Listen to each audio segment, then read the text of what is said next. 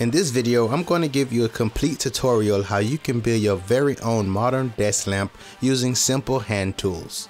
Along the back side of the lamp, you have the power switch, and you also have a power inlet that lets you easily detach the power cord from the lamp.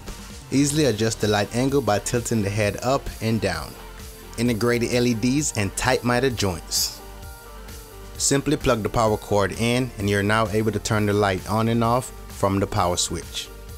And last but not least, a 9-inch concrete base. And be sure to check the video description to find all the materials that I use for this project.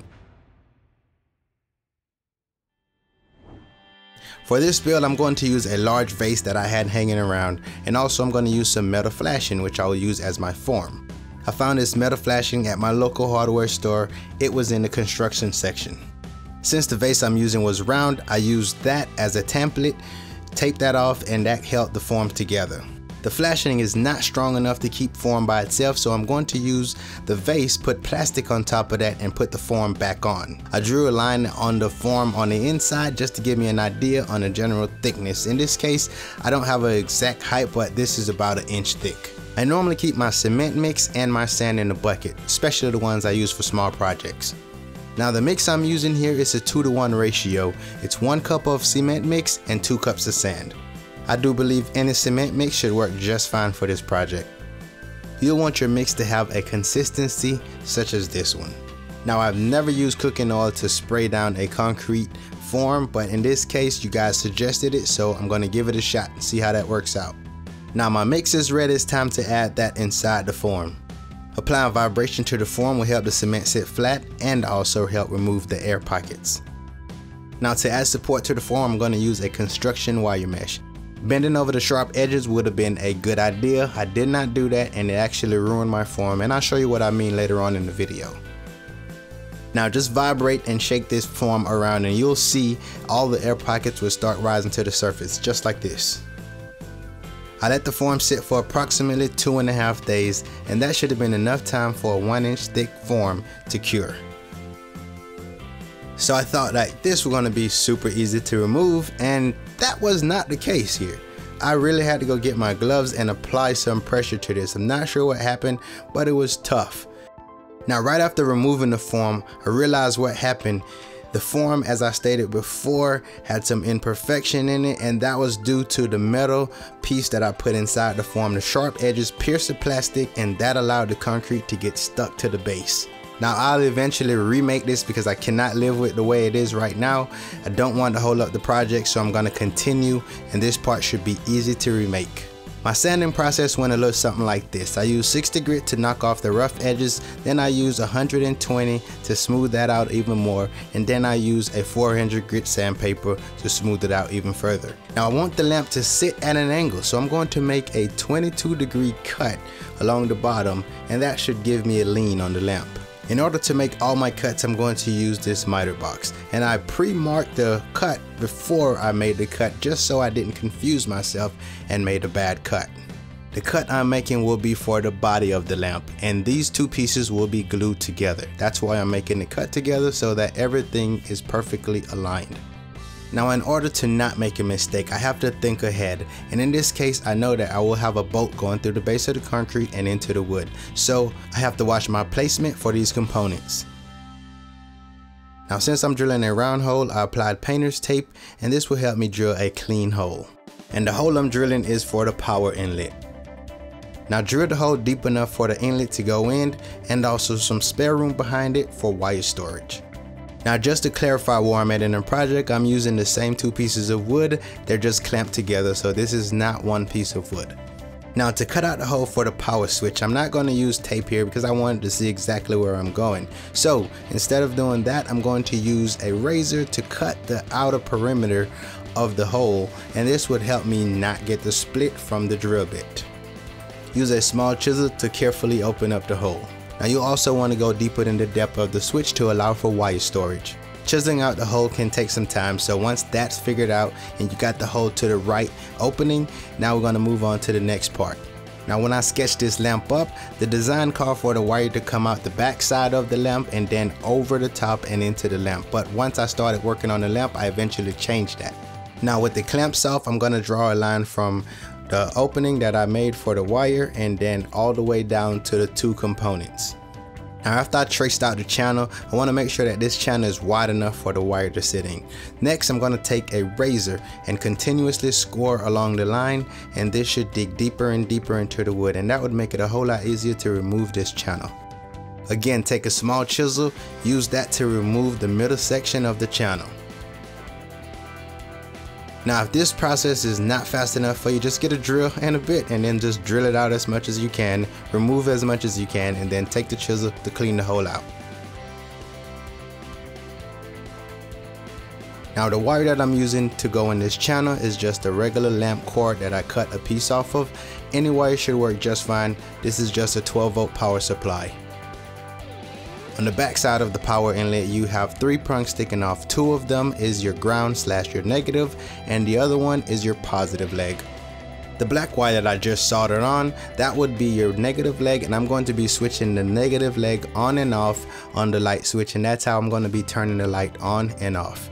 Since both conductors are the same color, I'm going to look for the one with the label on it and use this as my positive leg. Apply a little solder on the strands, and this should keep them twisted together. Now solder the conductor onto the positive leg of the power inlet. Now strip the black wire, and I'm going to install a quick disconnect connector. And like most cases, every time I need that tool, I can't seem to find it. Today it's the crimper. So I'm going to use my electrical cutters, which have a crimping section on it, and that should work just fine. So the first leg of the wire that's attached to the power inlet, now I'm on to the second leg. The second leg will be passed through the power switch. The power switch is like a gate. Once you flip it one way, the gate opens. Once you flip it the other way, the gate closes. Once your switch is in the on position, it allows the negative to pass through and then apply power to the light. Now had I thought about it at the time, I would have used heat shrink here to protect the wire from each other so nothing touch and short anything out, but in this case I used tape.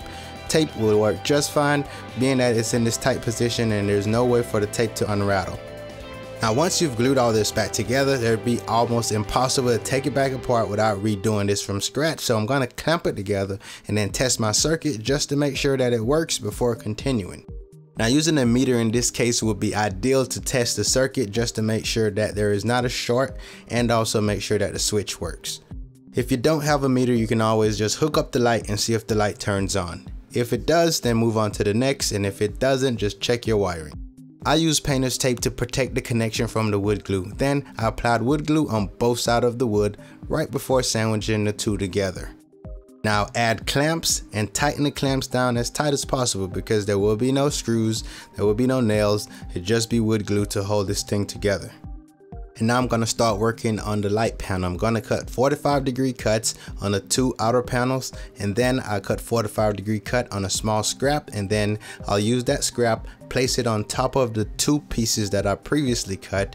Then I'm going to use the scrap with the 45-degree cut, mark the thickness of the 2 pieces sandwiched together, then make the 45 cut on that mark, and that should give me a tight miter. Now in this case, I'm not going to move the camera so you guys can see that this is a real tight miter that you can get from a hand cut miter box.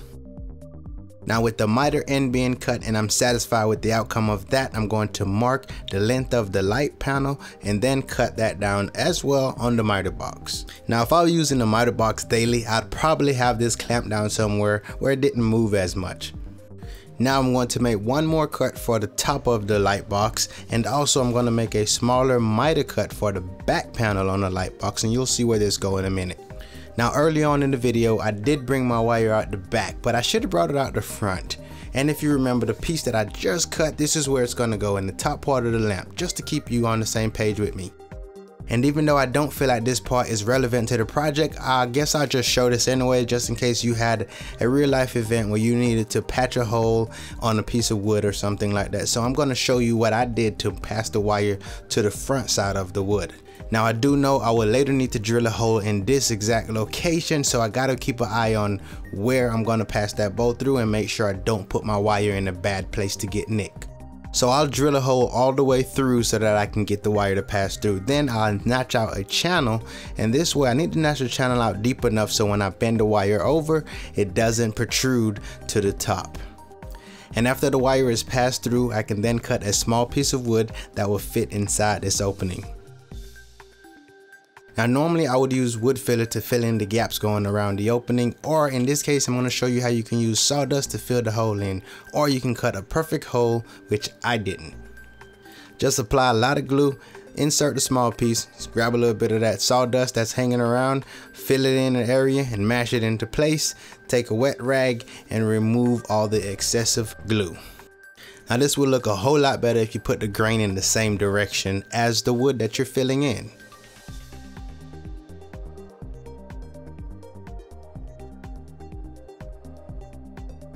I'm going to drill a hole here so I can pass the wire through. And I have a piece of plexiglass which was left over from other projects I was working on. I'm going to use that as the light cover. So I need the light cover to be the same width as far as the top part of the lamp. So in this case I'm going to use that piece of wood to trace out the light cover. Then I'm going to use the hand saw to cut the plexiglass.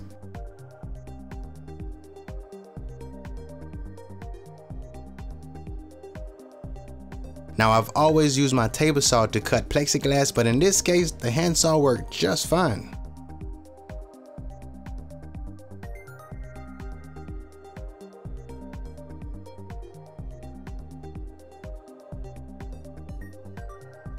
Now I also cut two small pieces of wood to support the glass, and back there where my finger is, that's where I'm going to have my splice point for the light. So the plexiglass will not only act as a light cover but also as an access panel. To sit the plexiglass in place, I'm going to pre-drill and countersink the head for the screws. In this case, the screws will sit flush with the plexiglass.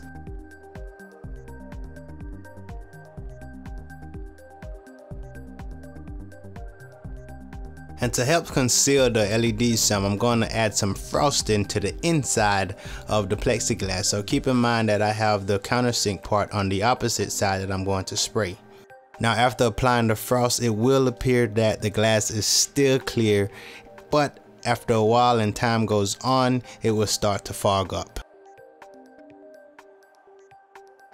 To make the light panel, I'm going to use a strip of LED which comes on a roll.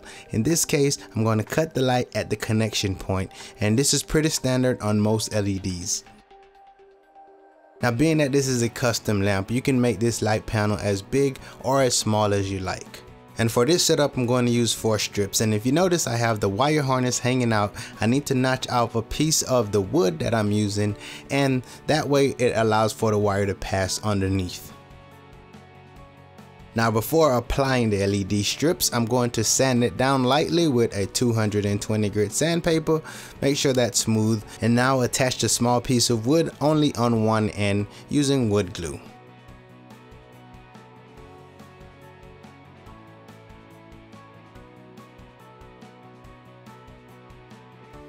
Now peel and stick the LEDs in place, and I'm going to start with the 2 outer pieces first and then work my way to the middle.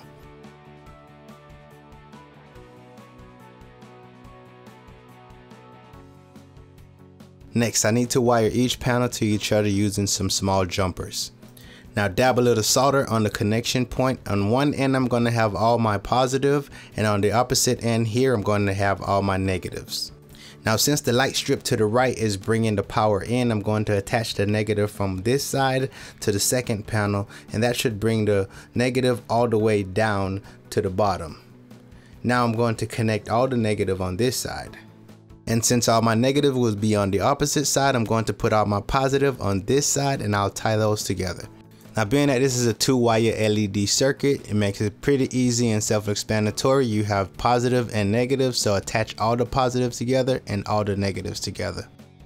Now remember this piece of wood which I notched out earlier, I'm going to use that to put that over the wire harness and then pass it to the back section of the light panel. So the light panel looks pretty good and I'm happy with it so far, so it's time to glue it up and then attach all these pieces together.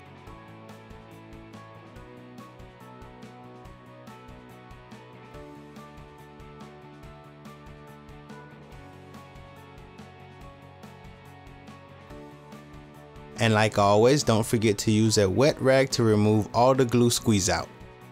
And with 2 coats of the spray frost applied to the plexi, I can still see the wire connection and the wire harness through the glass. So to fix that, I'm going to use some black spray paint to spray paint the edge.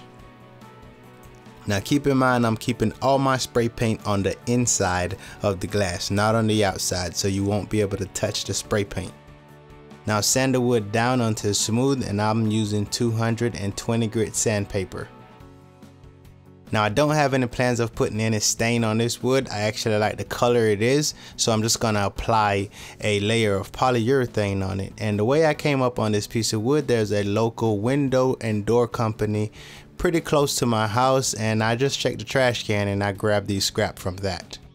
And now to attach the lamp to the base of the wood, I found the center, and I'll be drilling that using a masonry bit. And I showed you a larger bit just so you can get a closer look at what the masonry bit looks like. It's not a regular drill bit. This is meant to drill concrete. So I drilled a small hole so that I can use something to mark the lamp body where I plan to pass the bolt through. So that something was a small drill bit, and I'm going to use that to basically make a mark. And that mark will tell me where I need to drill. Then I'm going to take a 1/4 inch masonry bit to open up the center hole in the concrete base. And with the bolt passed through, I'm going to trace the angle of the bolt onto the body of the lamp. I'll also take a piece of painter's tape to mark where I need to stop while drilling. My initial plan was to use this 1/4 inch threaded insert, but in this case, I think the bolt can get screwed right into the wood, and that should hold just fine. Now try to keep the drill bit straight to the pencil marks. After screwing the threaded bolt into the wood, I was more than confident that this would work.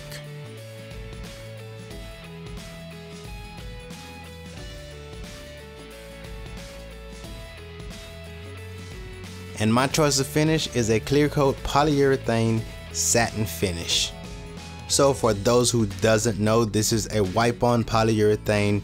You can actually get it in this can, and you can use a rag to apply it versus using a spray or using a brush.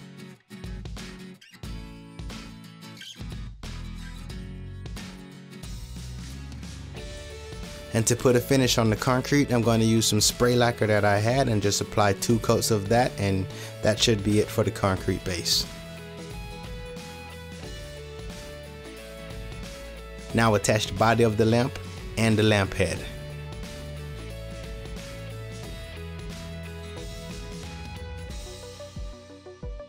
Now find the center and drill a hole all the way through. Now it's always a good idea to have a piece of wood on the opposite side so you don't have any blowout while drilling through.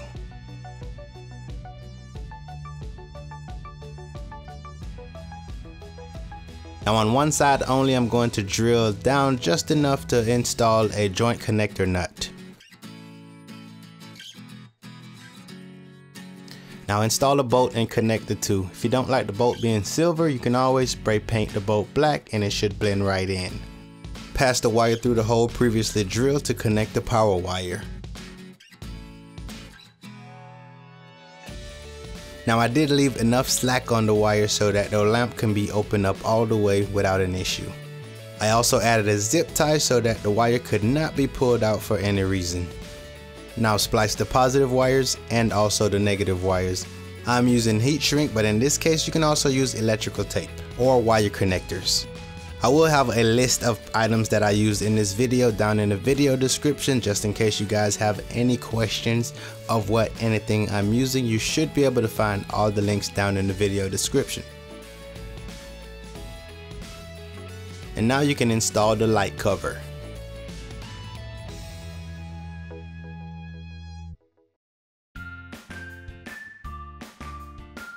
And to protect your surface from the concrete base, I'm going to use some cabinet bumpers.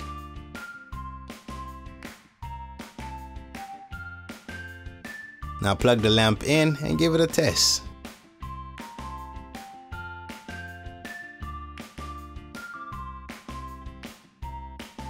And at this point the lamp is complete, and I'm going to take a 400 grit sandpaper, lightly sand in the same direction as the grain, and then I'll apply the last layer of poly. I'm Glenn on DIY Creators, and I love to hear what your thoughts are, and do let me know if you want to see more projects like this one. And if you enjoyed this build, be sure to like, subscribe, and don't forget to share. Thanks for watching, guys.